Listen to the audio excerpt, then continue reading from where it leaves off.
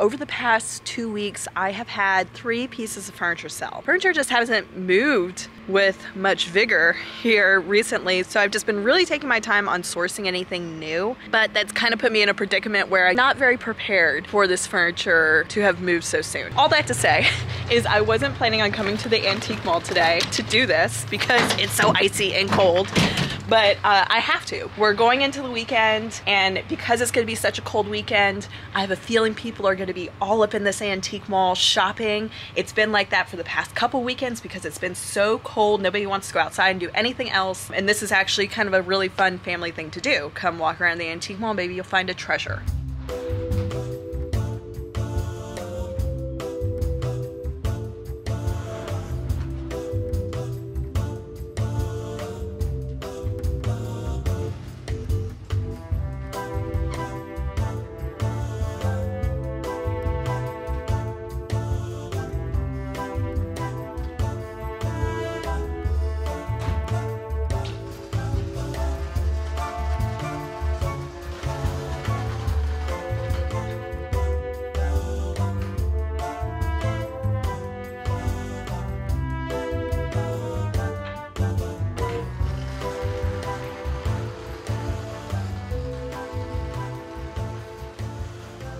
The round pedestal table that had the Christmas decor up here at the front of the booth sold. The cabinet back in the corner that had all of the little bits in it that I said I was considering painting black, it sold 3 or 4 days ago. And then the cabinet that I traded during the last reset, the fall reset, remember I had that white cabinet and then I traded it for that smaller dark wood beadboard back cabinet? Well, that little beadboard back cabinet sold yesterday. So 2 big storage pieces that had a lot of smalls in them sold. I have a cabinet in the storage unit that was very similar to the cabinet that I said I was going to paint black that I can put back in that hole to replace it. Now the table though, I'm going to replace it with the desk that I was using in my home office. And all that was 2 wooden sawhorses with an old door just laying across them. I'm looking for tables. It is tough to find a good table right now, at least for me. I think what I'm gonna do is I'm just gonna use my desk as a table. I'll put a I don't want to sell it price on it just because it is my desk.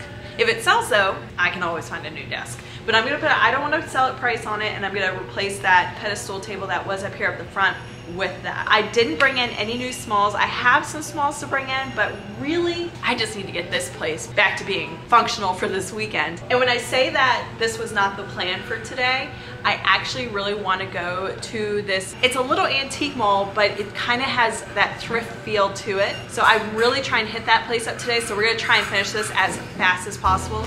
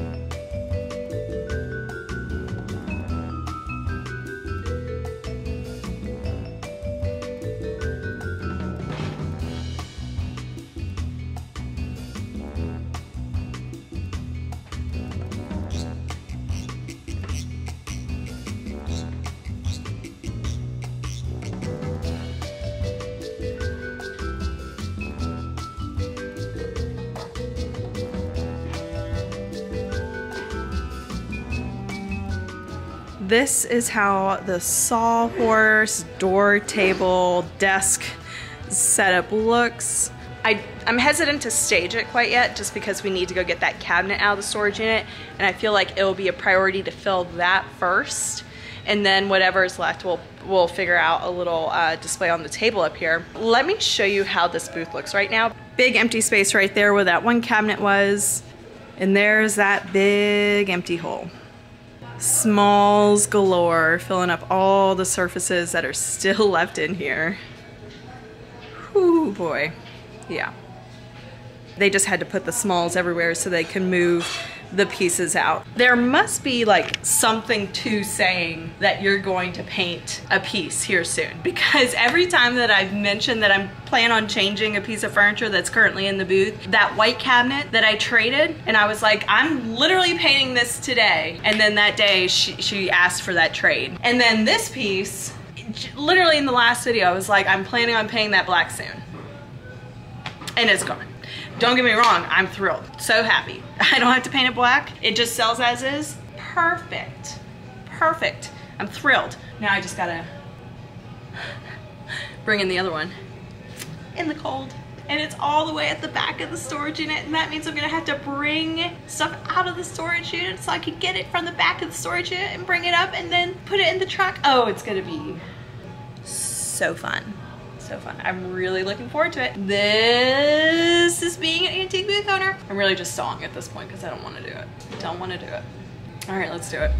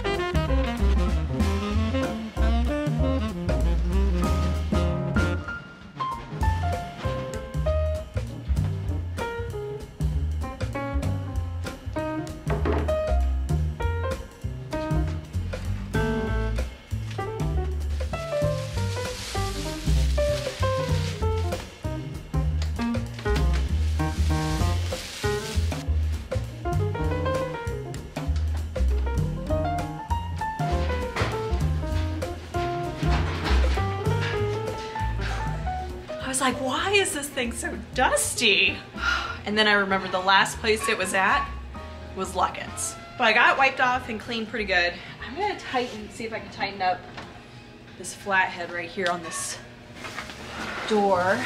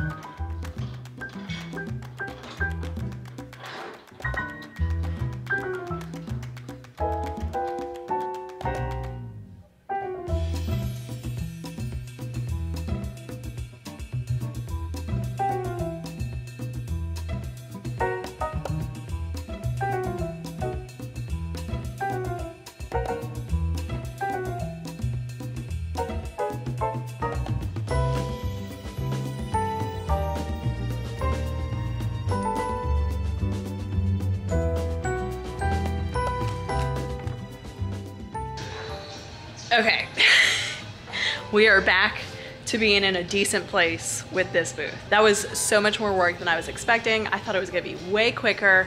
Nah. But let me show you around and show you what's up. Here is the front situation.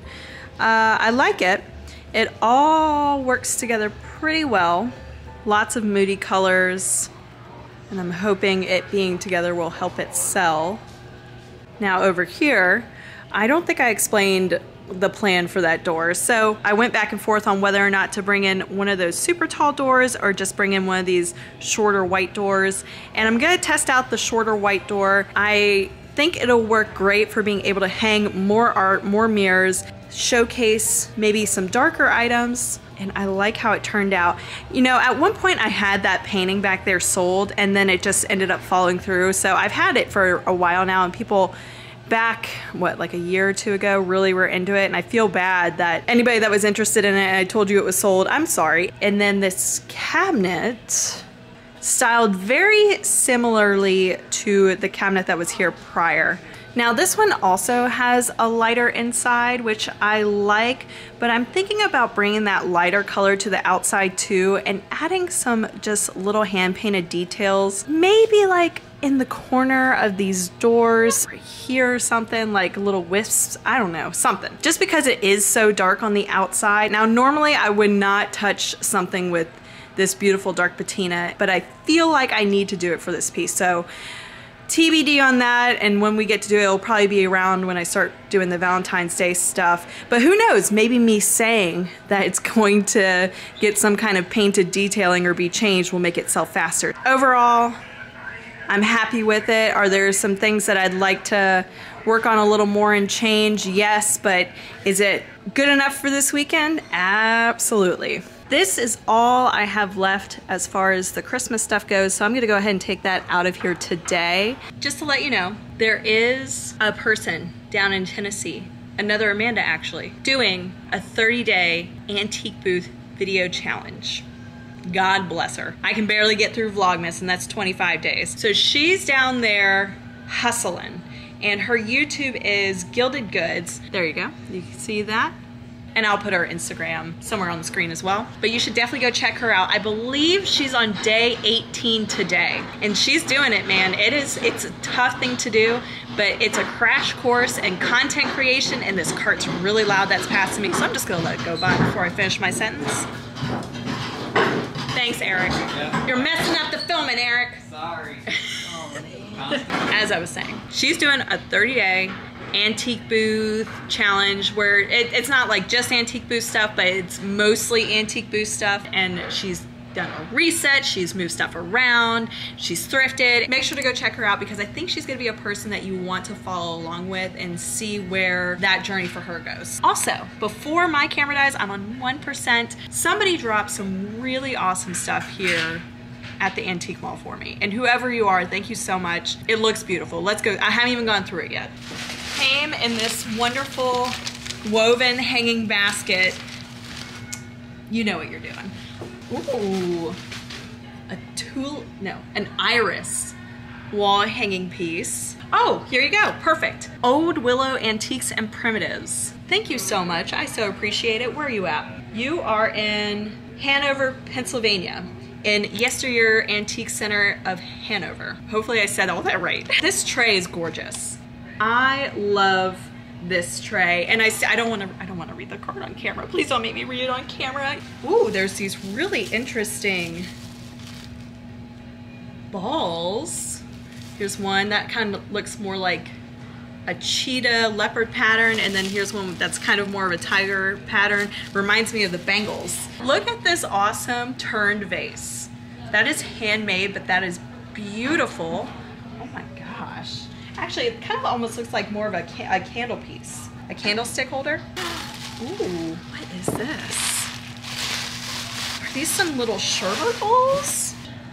Look how cute. Some pressed glass sherbet bowls, I think. They almost have like a little footed look on them. I don't know if you can see that right there. Those are so cute. Thank you so much. That was so nice. Deb, Thank you, Deb. A quick look at her, actually a really nice business card. It's nice and big. You can see what she has to offer there. Deb from Old Willow Antiques and Primitives. Thank you so much. That was so generous. I'm kind of thinking about putting that basket at Luckett's. Would that be bad? Actually, I might have a really good place for it at home. Thank you guys so much for watching. I so appreciate it. We really need to get to that antique mall. I think it's 3 right now. So the next video that you see me in, I'm gonna be wearing this exact same outfit. All right, I'll see y'all next time. Bye.